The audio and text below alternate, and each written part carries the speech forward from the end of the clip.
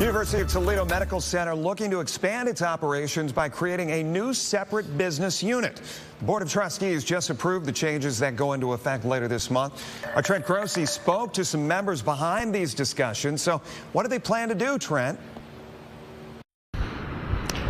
Jeff, that new unit is going to be called UToledo Health. The members I spoke with at the university and outside of it are both optimistic for this. This is a step forward, as they say, of the disputes with ProMedica in the fall, as well as some financial troubles the University of Toledo Medical Center had.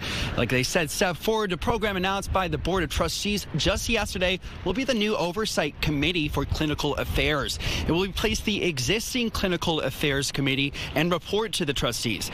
Toledo's president says the board will be comprised of 15 members, including members from the university, Toledo physicians, and the public. They started working on this plan last year, which they helped determine through looking at other OSU's medical center, as well as Michigan Health. Its goal is to allow for a more streamlined and organized strategy. The idea here was to create somewhat of an umbrella over our clinical enterprise so that the leaders can have an easier time working together and planning their strategy and planning their budgets and thinking about the future, and everyone can be well aware of what the other party is doing.